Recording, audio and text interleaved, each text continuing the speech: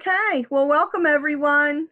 Tonight we have Mr. Pickeral, Dennis Pickeral, and since 2008 he has served as the Executive Director of Stenton, a historic landmark in Northwest Philadelphia administered by the National Society of the Colonial Dames in Pennsylvania. We talked a little bit about Stenton in my presentation a couple weeks ago, so it's really interesting overlap here. Dennis holds an MA in American Studies from Penn State and is an alumnus of the Addingham Summer School Program for the Study of the English Country House. For 7 years, he served as the president of Historic Germantown, a consortium of 18 historic sites, an arboretum, and an art museum located in America's longest national historic district. He was a co-organizer of the 2014 Interdisciplinary Conference, James Logan and the Networks of Atlantic Culture and Politics, 1699 to 1751. And the 2018 conference, which was Investigating Mid-Atlantic Plantations, Slavery, Economics, and Space, co-sponsored by Stenton, the McNeil Center for Early American Studies at the University of Pennsylvania, the Library Company of Philadelphia, and the Historical Society of Pennsylvania.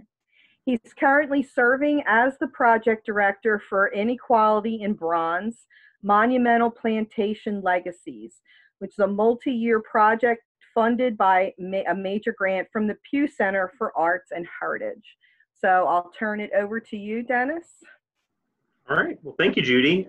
Thank you everyone for having me. And I want to say a special thank you to Rick Hyman for reaching out to me about doing this. I hope all of you are familiar with Stenton. I know Rick talks us up. I'm sure he does. So I'm not going to go too in depth into some of the things we traditionally talk about with Stenton. But I really want to talk about the Inequality in Bronze project, which we've been in the midst of for the last 2 years. I'm going to get the slideshow going here, and then we'll get rolling.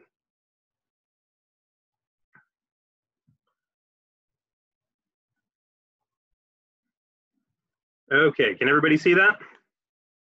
Mm-hmm. Great. Yes. Excellent. So Inequality in Bronze is a project that in a lot of ways is a pretty major departure from what historically has been the focus of our interpretation at Stenton. And while we have 4 interpretive themes and cover a wide range of topics, traditionally, James Logan has been the sun around which all of our stories at Stenton have revolved. And that has changed with this project that we've been doing for the last 2 years. So the project's actually called Inequality in Bronze, Monumental Plantation Legacies, but you see the subtitle here is Shared Authority, which is about how we've been working with our neighbors, and we're going to talk about that, and collaborative commemoration at Stenton, because if we've done this project right, it should be something that is not the product of what our staff and our governing board thinks is important for Stenton, but it's the product of consensus between ourselves and our community. So just to give you a little bit of context about how we got started with this project, it really goes back several years now when we were approached by the Association for Public Art, which manages a lot of the monuments and statues that you see around Philadelphia in public squares, along the school and places like that. They approached us and said, we have this monument to James Logan that was created in 1939 by Thomas Pimcote for the Library Company of Philadelphia. And it was created to stand on the steps of the Ridgeway Annex, which was part of the Library Company at that time. It was on Broad Street. And after that library folded, of course, the Library Company is still around, but after the annex folded, the monument itself went into storage and has been there ever since. And for a number of years now, it's actually been stored in the basement of the Philadelphia Museum of Art. Of course, they're doing a big construction project, so they're looking to clear out everything there. Thus, the association approached us. After some discussion, our board decided to accept the gift. And as we began planning for the things that we needed to do to accept the monument, we realized that we had another issue. And it was actually one of our board members that first raised this. In our collection, we have this plaque that you see on your left which was to a woman named Dinah, who was once enslaved at Stenton. She became a paid servant. And the Dames and the Site and Relic Society of Germantown, which is now the Germantown Historical Society, erected a plaque to her in Stenton Park in 1912. And the plaque reads, "In memory of Dinah, the faithful colored caretaker of Stenton, who by her quick thought and presence of mind saved the mansion from being burned by British soldiers in the winter of 1777. So if you read this, immediately you realize it's problematic in a number of ways. Obviously, it uses language that we would not use today, but more importantly, it characterizes this woman, Dinah, as essentially a faithful servant. And it's erected at a time when there are actually quite a few monuments to enslaved people that are being put up across the U.S., characterizing them as faithful servants. So, you know, we wanted to get to the bottom of this, and we wanted to think about what do we do with this plaque and how do we think about commemorating Dinah in the 21st century, and think about how do we elevate her story and the stories of other enslaved and indentured servants to put them more on par with the story that we're telling about James Logan. So where does this story come from? Well, just to summarize the story briefly, essentially this is kind of how it goes, or how it was retold for many years. It takes place in 1777 when the British have occupied Philadelphia. At that time, there are no Logans at Stenton. Dinah is living there, and possibly other caretakers and servants. And according to the story, one day there's a knock at the door, and there are these British soldiers who say to Dinah, "We have orders to burn this house down. Where is the barn located?" So what is Dinah going to do? Of course, she escorts the soldiers to the barn, and this goes on for some time, and we're supposed to imagine what Dinah is thinking until at last there's another knock at the door. She opens the door, and this time there's a British officer, and he says to her, "We're looking for deserters. Have you seen any?" And she says, "Oh yeah, they're hiding out in the barn. Quick, go get them." So the soldiers are arrested, and due to Dinah's quick thinking, Stenton is saved. This is how the story goes, at least. Now, the story does have some grounding in fact. It's actually first written down by Deborah Norris Logan. Deborah Norris marries James Logan's grandson. James Logan is the builder of Stenton in 1822. She does not refer to Dinah, however. She just refers to an old domestic or old woman. The story is sort of perpetuated. It's reprinted in various forms throughout the 19th century. By 1897, Dinah's name is inserted in place of the domestic or old woman. So Dinah suddenly becomes associated with it. We don't really know why exactly.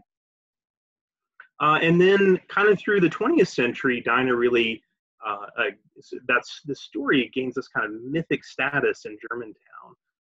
It becomes, you know, part of the oral tradition of Germantown. She becomes this heroine in the community in a lot of ways.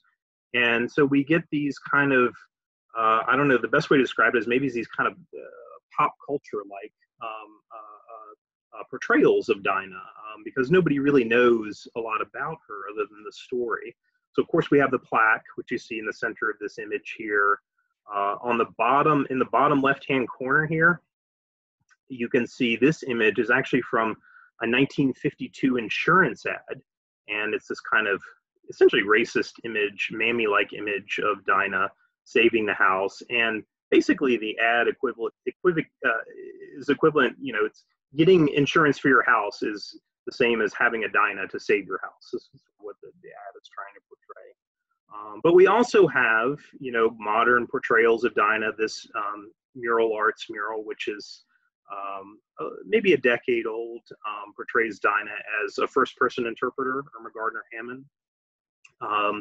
And then there have even, as we've been doing this project, there have been some folks we've been involved with who are doing African-American genealogy who are trying to connect Dinah to the Bustle family, a very prominent African-American family. Cyrus Bustle is sort of well known during the American Revolution, although there's no direct evidence to link her to that. So we have all these sort of competing representations of Dinah who, you know, that we're reckoning with. But what hadn't really been done is paying attention to the documentary evidence that exists about her and her family.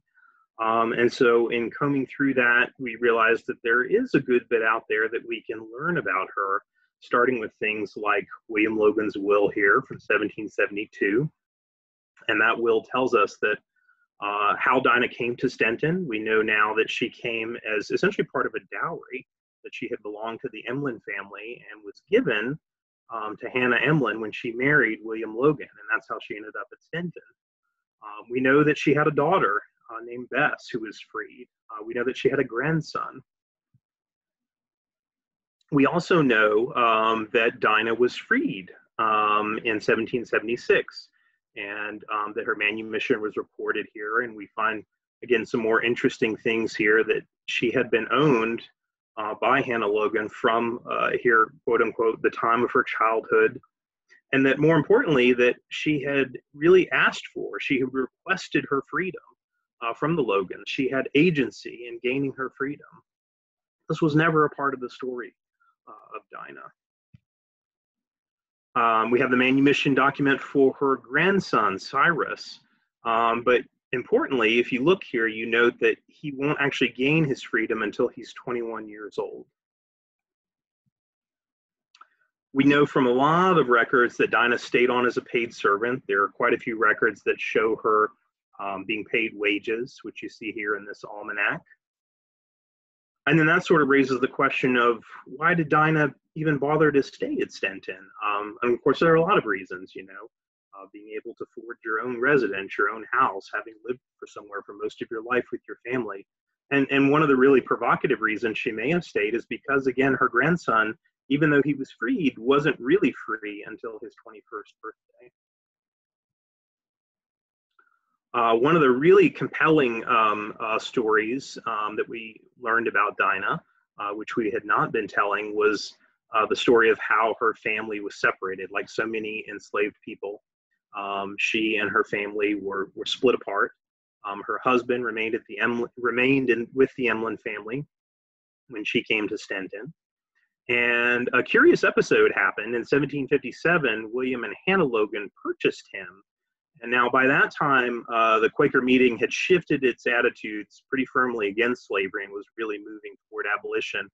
And so it was very much frowned upon for them to do this. So the meeting appointed 2 investigators to find out exactly what had happened, and they recorded it in the monthly meeting records. So what we found out, we still don't know Dinah's husband's name. He's unnamed in the document, but that he was sold out of the Emlyn family when George Emlyn died, and that he had become ill and his purchaser wanted to sell him again, and he was essentially afraid of being sold far away from his family. The investigators described him as, quote unquote, begging William and Hannah Logan to buy him, although those are their words. I like to think that he convinced them. And moreover, this is speculation, but given Dinah's close connections to the Logan family, we like to think that she played some role in really bringing her family back together and convincing the Logans to bring him there. So they were successful in bringing him to Stenton, and they offered to free him, but he refused the offer because of his poor health and because he wanted to stay with his wife. And so they permitted that.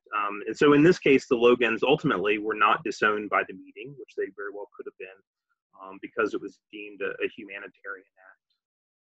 So it tells us a little bit, tells us a lot about, again, Dinah's agency, how she's bringing her family back together, but also, you know, the violence of breaking families apart that is so much a part of slavery. And then the real dichotomy of that is when she becomes a paid servant, the 3rd generation writes about her very, very affectionately. And I think that's in large part because she probably had something to do with the upbringing of James Logan's grandson, George Logan. So there's a lot of talk about, you know, affection, you know, for Dinah, these kinds of things. So you have this real dichotomy going on between these generations. We also learn things about what her life, little things that help us understand what her life might have been like. In 1760, while she was still a young woman, Hannah Logan purchased a gown for Dinah at 15 shillings, which suggests she was fairly well dressed. She may have really been working as almost like an attendant or sort of a lady's maid to Hannah Logan. And here is another reference when she's much older in 1793, and she lived for quite a long time. She lived until about 1805. But this reference is to her. It says, "But poor Dinah scalded her foot yesterday." So even as she's getting into advanced age, she's clearly still doing, toiling and doing some pretty hard work around the property, even as a paid servant. So that's kind of when we talk about the project, we'll talk about kind of three legs of it. One is understanding this much fuller story of Dinah, which is really important. That she's much more than just this kind of myth of saving the house from burning by the British, true or untrue. The second is Stenton and the community in which it is located. If you haven't been to Stenton, Stenton is located where three neighborhoods converge, kind of right on the edge of Northwest and North Philadelphia. It's where Germantown, Logan, and Nicetown come together. And the community in which we were located is a community that has a very high poverty rate, approaching 45%. We have issues of blight and crime and a lot of just serious 21st century issues that our residents are dealing with. And so the question becomes, how can a place like Stenton be relevant to our neighbors and tell meaningful stories? And also the community is largely African American. So how can we move kind of beyond the stories of the great white man and tell more stories that are more inclusive? And then I'll just mention that, so if you're kind of at Stenton, it's a beautiful location. There's 3 acres, there's gardens. This is what it looks like. But if you're walking around the outside of Stenton, this is what you see. This is what our neighbors see. You see a 10-foot high fence with barbed wire and a screen that is not very welcoming. And so that was part of what we had to overcome as well, is getting people to understand that we wanted to be a part of the community and that we wanted to be welcoming and we wanted people to enjoy this place. And there you just get another sense of the neighborhood that Stenton's located in. A very dense neighborhood of row homes and industrial buildings. We're also a part of Stenton Park, so we are located on the corner here, but there's another 6 acres that historically was part of the property. It's now rec fields and parkland and that kind of a thing. So the big idea behind this project, one, work with our neighbors in a new way to create a 21st century memorial to Dinah. And so for us, this is really about sharing authority. It's about doing something we've never done before, stepping back and asking neighbors in our community to be a part of the decision-making process at Stenton, which is something that a lot of historic sites are exploring now, but it hasn't been a part of the way that they've operated in the past. Second, to elevate and commemorate Dinah's full story. Again, how can we really celebrate the richness and fullness of her life beyond just the story of the saving in the house? And then thirdly, again, we began thinking about this project several years ago now, so events have really kind of overtaken us with what's going on currently, but addressing this ongoing national debate, which is now more relevant than ever, about monuments, monuments to enslavers like James Logan, but from our perspective, more importantly, the absence of memorials to African Americans and their contributions to the history of America. How can we address that? We were successful in receiving grant funding from the Pew Center for Arts and Heritage. We received a $300,000 grant back in June of 2018, which has been the primary funding for this project. And then we knew when we were putting the project together too that we were going to need a really good team of consultants and advisors to help us through the project. That this was just not the kind of work that we have done before, and we need to help guide us. And so you see 2 of the most important members of our team here. In the upper right is a woman named Dinah Bailey, who has her own consulting firm but works a lot with the International Sites of Conscience. But she was our community meetings facilitator and works a lot in the areas of diversity, inclusion, equity, and access, but also just a terrific person for really creating well-structured meetings, getting good feedback from the people who are attending, helping everyone to consensus. So she was really critical. And then on the lower left, you see a woman named Nisa Page Lieberman, who was essentially our public art curator for the project. Remember, we're creating a new memorial, so we had to also create a whole process for how we were going to capture, this feedback and steer it to potential artists, how we would identify the artists, the whole process of actually creating the memorial, which was pretty complicated and something we had never done before.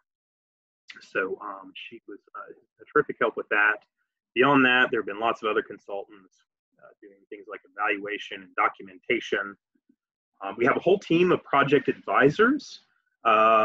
These are people who have really been working, especially in the fields of public art and monuments, telling Black and Indigenous stories, arts, history, and culture. People were kind of on the cutting edge of that, involved with projects like Monument Lab, you might be familiar with, in Philadelphia.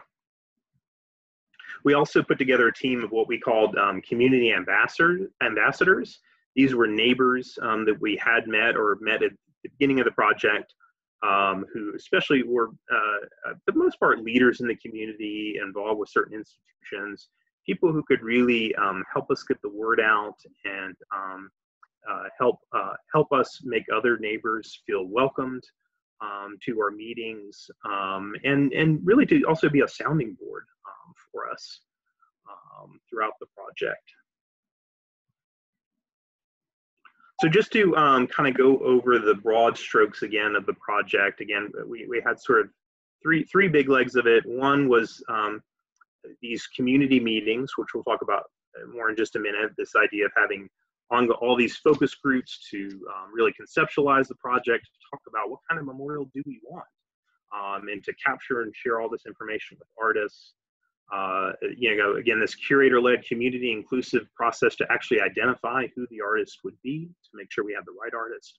And then we have what I think of as the kitchen sink leg of the project, which is a lot of other various things that are connected to it.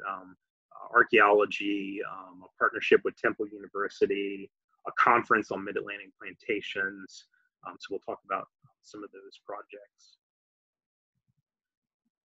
So we'll start with the community meetings because, again, they're so important to this project and really are what the whole sort of structure of it is built around. And we started in December of 2018 and have had a whole series of meetings since then.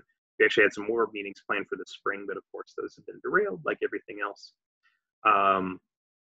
But the point of these meetings, each meeting was structured to discuss kind of a different aspect of the project. So we started out with, in December, with just trying to gather some baseline information.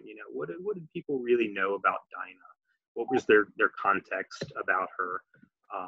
What should a memorial look like? And remember, Dinah had become a really kind of a community heroine. So even if people weren't terribly knowledgeable about Stenton, a lot of people knew about Dinah already. And this is where Dinah really came in and steered us in the right direction and was so helpful to us. She came up with these great exercises for capturing information. So I remember in one meeting we had this discussion about, what do people want? Do they really want an absolutely factual representation of Dinah in the memorial? Or do they want something that's kind of representative, that embodies the values that people think that they associate with Dinah?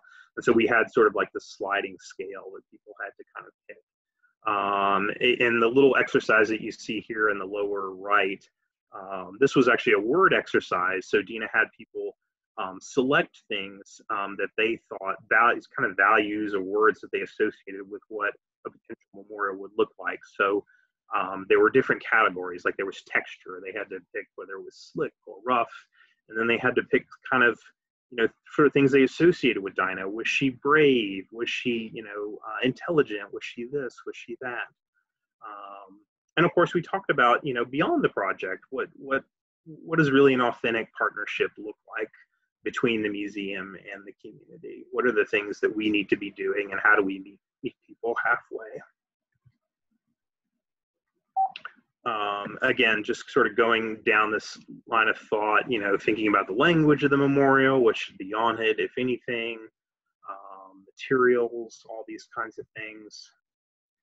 One of the really interesting meetings we had, I think, and one that really was provocative and got people talking was in June.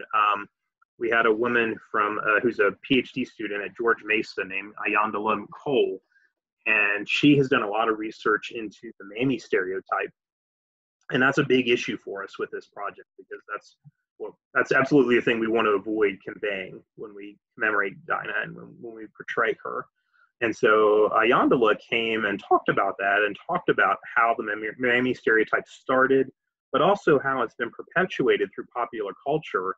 And one of the things she talked about, which really resonated just recently, was Aunt Jemima and how the Aunt Jemima brand started, the history of that. And of course, we've seen just recently that that was retired. But it was a fascinating discussion. And I think one that, really left everyone kind of going away thinking about how we represent Dinah. So once we had gathered all of this information, which was a lot, collected it. In fact, I'll show you at the end, we have a kind of a project website archive. And if you're interested, you can go and look at summaries of all these community meetings. Because we wanted to share this with the potential artist, we started developing a process to actually identify that artist. And after some discussion with our advisors, we decided it wouldn't just be an open call. One of the things that our funders really demands is excellence in all aspects of the project, including the kinds of artists that we would select. So we worked with the advisors and we narrowed it down to a list of about 20 artists internationally and solicited an RFP from them, looked at those and whittled that list down to 3 finalists who you see here, who each submitted proposals and agreed to come for a day in September and do 2 public presentations about what their sort of concept for a Dinah Memorial would look like. And they came up with 3 very different ideas. What you see on the far left was created by artist Lavon Bell. And it really is this kind of goddess sort of motif here. But in the sort of base of the memorial here, you have things like a garden of herbs and things that what was traditionally thought of as a slave garden, herbs and plants and things like that that were planted by enslaved people when they were allowed to garden. Paths here, which are meant to mimic wampum bands, so a nod to the indigenous history of Stenton, which is also very complicated. Many of you are probably familiar with James Logan's involvement in the walking purchase. So that was a fascinating proposal. The proposal in the middle is from Kintura Davis, who's based in LA. Lavon is in St. Croix, by the way. And so brought the sort of Caribbean perspective of enslavement and all that's involved with it. Kintura Davis came up with this proposal, which was this fascinating kind of sculpture mounted on a plinth, and really just kind of an ingenious idea. She had this idea of taking a time-lapse photo of a woman in a head wrap turning, so that you never really saw the woman's face, sort of in the same way that we can never really totally grasp Dinah. We can only sort of partially create this representation of her. And this would be printed on essentially these multiple layers of glass, which would be fused together. And you can see the form of it mimics a miniature. So it's just a really interesting idea. And the third idea was from Karen Olivier, who is not from Philadelphia, but is based here now. She's actually the head of the Temple Sculpture Department. And she came up with the idea of, I think, what is probably the most, I guess I would say sort of the most reflective space of the 3. This idea that you could kind of sit in this space, and there are these tablets here with these questions that provoke you to think about Dinah's life and what it was like. So again, this being a collaborative process, we did not make the decision. We actually worked with our evaluator to come up with a rubric, and everybody who came to the public meetings had to fill out the rubric. We also posted it online. We got lots of feedback. We consulted with our advisors, and kind of at the end of it, the consensus was Karen's vision of the memorial. It's been an interesting challenge because Karen is a sculptor, but she's never really created a memorial in a landscape quite like this. So we really had to pull in our landscape architect at Stenton, and so that idea continues to be refined. But one of the most important aspects of it is the idea of these two tablets on either side, which have this silhouette that represents Dinah and these questions. And these questions are really, the idea is really supposed to sit and think about these, and these, will hopefully, you'll come away with a much more full sense of what Dinah's life might have been like. But these questions are really great. They're things like, what was your full name? We don't know Dinah's last name. Where were you born and how did you arrive here? We don't know that. How did freedom feel? What was your greatest joy and your greatest sorrow? Did you have a favorite part of every day? What was your wildest dream? Who took care of you? Who and what did you think of most as you grew old? And then here's a really provocative one. And I will say that we haven't totally settled on these yet, but I'll be curious to hear if any of you have thoughts about this. Did you have moments when you wished you had let it burn? So it really challenges this idea that Dinah would just reflexively save the mansion. And how do you wish to be remembered? And then on the opposite side, there's another tablet that are questions for you. What is your name? When were you born and what led you here? And then the sort of flip side of, did you ever wish you had let it burn? Would you have saved Stenton? And I like that because that touches on this idea of today of preservation and stewardship. So, and here you just get an idea of how we're trying to situate these things. This is the mansion here, which is the museum. This is where our Logan Memorial ended up. And in 2016, we planted a meadow here, and we have a mown path that leads to it. And it's really great because we used to just sort of lead people around to the mansion to start tours, but now we have rerouted that to walk people through our colonial garden, up the meadow path, and we sort of start at the Logan Memorial. But now that once the Dinah Memorial is in place, we will have an opportunity to talk about these two memorials in dialogue. And more importantly, the Dinah Memorial is really sited in front of the mansion. So it, just challenges, again, that traditional narrative that we have of how we talk about Stenton. There's another image here. So to kind of shift gears a little bit and get into the third leg, which is, what I like to think of as the kitchen sink, all these other little projects that relate to the larger thing. Obviously, this has made us rethink our interpretation in a lot of ways. And, coming out of this, we're going to have an interpretive planning project. It doesn't mean we're not going to tell the story of James Logan or Deborah Norris Logan, but it does mean we're going to recenter things, that we're going to tell more of these stories that we haven't been telling. And so we've already started doing some things to change that. One of the things that we've done is we have opened up one of the rooms in the garret, and we know from James Logan's inventory that there were at least three spaces that were furnished for servants and possibly enslaved people. Those rooms have not been open to the public for a long time. They've been filled with archives and collection storage. Our curator's office is in one. And the one that we opened up is actually, I used to like to call it the room where spinning wheels went to die, because it was full of spinning wheels and looms. And the dames had this kind of spinning room in the wing in the early 20th century where they would dress in colonial costume and demonstrate our industrial heritage. And so in a lot of ways, this was like a literal sweeping away of the colonial revival to make space to talk about Dinah and the rest of the labor force at Stenton. So you can see some of that here. Archaeology was another part of what we were doing, not necessarily digging, but we decided to do a ground penetrating radar study. One of the really looming questions was, where was Dinah buried? And we know that she was buried somewhere near Stenton. Deborah Norris Logan writes about visiting her burial, it being sort of under this big tree and all this sort of thing.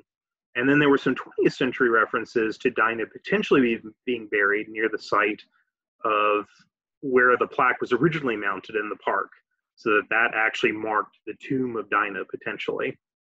And we knew where that location was. It was near the recreation center.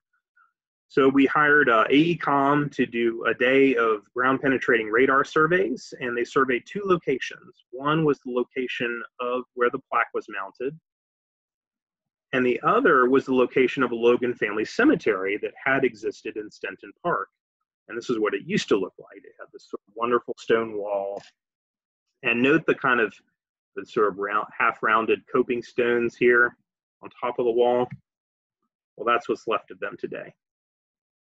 So in the middle of the 20th century, the city sort of decided that the cemetery was a source of vandalism, and that they were going to solve the problem by, we thought that they had demolished it. We thought that they had essentially razed the cemetery. They did not alert the Dames, and the cemetery, by an ordinance of the city, had been given, the Dames had been given custody of it, but nobody told the Dames this. And so they were able to save a handful of headstones, but came out to see the cemetery was essentially gone one day. So we surveyed this cemetery too, because A, we wanted to establish the boundaries of it, but B, we sort of thought, well, it could be possible that Dinah is buried near here as well, and that other, other people, enslaved or indentured workers, were buried there as well. And you see, we did, this was a really fascinating project. We did establish the boundaries of it, and what the archaeologists actually found was that it wasn't raised after all, that it was actually buried under 6 to 7 feet of fill. So the city had brought in truckloads of soil and buried the thing. So you can see here, if you look at these lines, if you follow my cursor, these are actually surviving segments of the wall. And what we're seeing here, we believe, are upright headstones that were buried in place of Logan family members from the early to mid 19th century. But the disappointing thing about all of this was that we did not find Dinah's burial. Now, fast forward to February of this year, we're doing some research at the Historical Society of Pennsylvania, and we're going through a collection that we really weren't aware of and didn't know about, and come across this almanac from Deborah Norris Logan, and find in it that there is a record of Dinah's death when she was buried on the 21st, and that she was buried in the garden at Stenton, and that she had requested to be buried there during her lifetime at Stenton. So we now know that she's buried in this location, which is on the south side of the mansion, potentially within the fence line or just on the other side of it. I really wish we had known this before we spent $5,000 on GPR. But this is a future project to follow up on, and a fascinating one. And it really gives the memorial all the more meaning now to know that she's buried somewhere near, in close proximity to the museum. We had a partnership with Temple University, with the Center for Public History and Dr. Seth Brueggemann, particularly his museum class. And they came and visited Stenton. They did some really terrific research, helping us better understand the context in which the original 1912 plaque was erected and some of the issues that were going on at that time. For instance, around the same time in the early 1900s, the Daughters of the Confederacy were trying to get a national monument to mammies erected on the National Mall, believe it or not. So this is the context in which this is created. But the students, as their final project, were challenged to come up with their own concept for a Dinah Memorial, and some of them were very creative. These students had this idea that was really very much about like the hands of Dinah and how she touched various aspects of the house, and that you could have these hands sort of throughout the house represented in various ways. The one on the right I thought was particularly interesting. Those students came up with this idea of literally creating a grave for the 1912 plaque and kind of burying that representation of her to create something new entirely. As part of the project, we also created a park and museum community partnership, which was entirely new for us. This came out of our community discussions and in talks with our community ambassadors. And so now as a group, we're working to advocate for resources and improvements to both the park and the museum, and thinking about ways that we can collaborate together on programming. We actually hosted a health fair, a community health fair in August of last year, together. And you might sort of say, well, Dennis, why is the museum doing a health fair? But the museum had an open house the same day, and we had some 250 residents come through, 50 of which who had never been in the museum before, who came just because we had this event going on.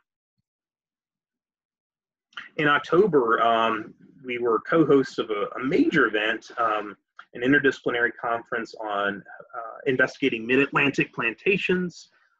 It was a partnership with the McNeil Center for Early American Studies at the University of Pennsylvania, the Penn Preservation Graduate Program, the Library Company in Clifton, and really bringing together all stripes of people, over 100 academics, public historians, museum professionals, and others to think about mid-Atlantic plantations in lots of different ways, to think about their labor forces, their economies, their landscapes, their architecture. Part of that was an overnight stay with about 25 participants, working with Joe McGill of the Slave Dwelling Project, where participants stayed in the garret and other service spaces at Stenton and talked about what that was like, what life was like, connecting that to social justice and issues of race today. In January, we hosted a Scholar Summit where we brought together colleagues and academics from institutions doing a lot of similar work, really to kind of do some thought mapping about how we're going to move forward with our interpretation in the future and how we continue the community engagement that we've begun through this project. And then ongoing research is continues to be a huge part of what we're doing. And I'll just offer you a couple of examples here for contrast with Dinah's story. That Dinah's story is certainly not the be all and end all of talking about the labor force at Stenton, both again enslaved labor and indentured workers. But this letter is dated 1723 from James Logan to Gibbons and Allen in Carolina. And James Logan is essentially writing to them, trying to consign a young enslaved man, because as James Logan wrote, he directed his inclination to the wrong color and servants of the plantation, generally of the fairer sort. In other words, he was fraternizing with white women servants, and James Logan found that no longer tolerable. Nor did I think it fit to keep him anywhere in the province. So, and the next reference is, these are actually court records dealing with a young enslaved man named Samson, who burned down what was described as a dwelling house that was owned by James Logan in the township of Bristol. So it was almost certainly a building that was on Stenton. And James Logan sat with other justices in judgment of him. He was going to be executed. A group of freeholders advocated for commuting his sentence. And ultimately he was banished out of the colonies, possibly sent somewhere in the Caribbean. We don't really know. So we have not just the story of Dinah, but these other stories that we need to be telling, stories of resistance, stories that, really describe the violence and pain of slavery in ways that we haven't been communicating in the past. And historically, we had relied on a historic structure report that was completed in 1982, but we're finding that these records are very much incomplete, that a lot of these names that I'm referencing now aren't in here, and how and why they missed those names, we just don't know. But clearly, we need to paint a complete picture. So, as we move forward, we are thinking about Stenton, again, going back to the beginning, not as this kind of, James Logan is the sun around which everything revolves, but Stenton is a constellation of stories, situating it within the context of the larger transatlantic world in a better way. Talking about all these stories together, Dinah's story, Cyrus's story, the stories of Native American interactions, Deborah Norris Logan. How do we give these more equal weight in the telling? And I think one of the great projects that, again, has been kind of derailed by the pandemic, but hopefully we'll get back on track once life returns to normal, is we've been working with Irma Gardner Hammond here, who was the president of Keepers of the Culture and is a storyteller and has portrayed Dinah for probably 20 some odd years now, to enhance her portrayal of Dinah. And we've been working with her and Bob Branch. Many of you may know he works with Historic Philadelphia Inc. He portrayed Octavius Catto for a while, does some writing for them, but he's been helping us create a much richer story for Irma. You know, things like, what was it like to be pregnant and to be a servant in the Logan household? You know, what was it like to encounter free African Americans?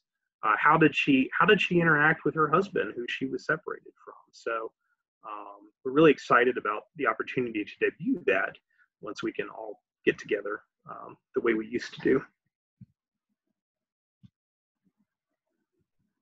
And also, you know, organizational change. I'll just say none of this really happens for the long term if we don't change as an organization. The Colonial Dames, as you might expect, is a largely white organization, and you know, they recognize that. They recognize the issues that go along with that, and they're very much committed to being an organization that incorporates diversity, equity, access, and inclusion into our work.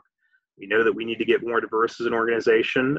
We've started that process with our board retreat last year and integrating some things like racial competency training. And then again, really thinking about what shared authority means. You know, can we start to change our governance structure in a way that allows neighbors to be a part of Stenton Committee and some of the other governing bodies of the museum.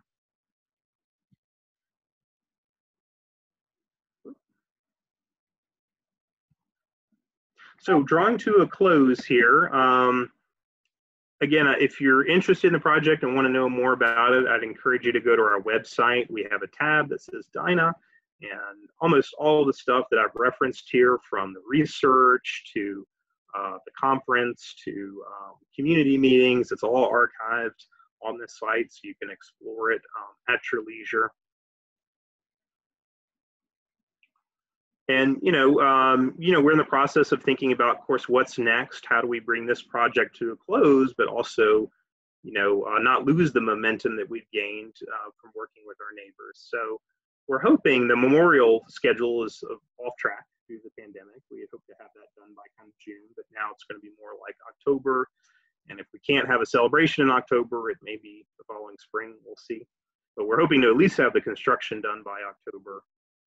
And I think that will follow on with an interpretive planning project, really, again, rethinking how we tell the stories, which stories are most important at Stenton. It doesn't mean we're not going to tell the story of James Logan and some of the stories that we've been telling, but it means we're going to be incorporating more and maybe balancing those in a better way. And, you know, again, most importantly, how do we maintain and build on these new relationships with our neighbors? And if we're doing it in the right way, it means it happens something like this picture you see here, where Dennis is fading into the background a little bit, and that our neighbors are becoming advocates for Stenton, are becoming the voice of Stenton, more so than just myself. So I will end there, and I am happy to answer any questions that you may have. Thank you, Dennis. That was fabulous. So there are a few questions out here. Let me take a look for, well, I think you answered this pretty well, but it's from Jim Murphy. How do you involve the community and still make sure your info is historically accurate? I think you really answered that pretty well, but if you want to say anything more to that. Yeah, no, that's a really great question. It's a really good question, and it's one we've been wrestling with. And you know, some of it means, honestly, letting go a little bit. So, you know, we can share information. And that's what we've tried to do. You know, for our website, we put a lot of the research online. We make it all publicly available. But ultimately, it's up to people to interpret the way they want to interpret it. So some of our community ambassadors, who are fierce advocates for this project, you know, we'll talk about it in ways differently, and about Dinah's history differently than we might. And I think we've had to kind of learn through this process to let go of some of that. You know what I mean? I mean, it's about getting the larger message across in the end, I guess I would say. We noticed the barbed wire fence and it's still there. Is there any, the second question, why, but so has there been any discussion about being able to take that down or? Yeah, absolutely. So, so it's very expensive to take down and replace a fence, which is what we would really like to do with something much less imposing. But what we have done is we're addressing that issue in a number of ways. One, we're opening 2 new entrances, one on the far side of our property, and we've also installed a new parkside gate. So it will hopefully be much more inviting and easier for our neighbors to get in. We're also putting more signage out. We really had no really good signage to direct people in. So it was really just not a feeling of welcoming. So we're hoping that will be a good start. Our long-term strategic plan is ultimately to replace the fence with something that's less imposing, much more attractive than what we have now. But that's a very expensive proposition. So. Amy asked, did I notice that Karen incorporated the 1912 plaque in the memorial? If not, what happens to that plaque? Yeah, so the plaque itself is being conserved and it will remain a part of our collection. Karen is incorporating a facsimile of the plaque into her memorial. She wanted to reference it and wanted us to be able to talk about it, vis-a-vis kind of the questions that she has in it. So yeah. Okay. Rick asked, are you getting any resistance from your traditional funding sources for this new direction in interpretation? So far, not, knock on wood, not really. I mean, it's interesting because we took a staff professional development trip in January and we visited the heavyweights in Virginia. We visited Montpelier, Monticello, and Mount Vernon.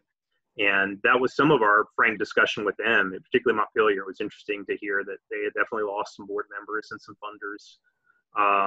Knock on wood, the society has been very committed to this and our board has been very committed to it. I think the push will really be if we start talking about, do we have a true, whether we call it an advisory group or whatever group, where we open up our governance to non-dames, how will that play? But we'll see. Okay. Last question. When will you be open for tours?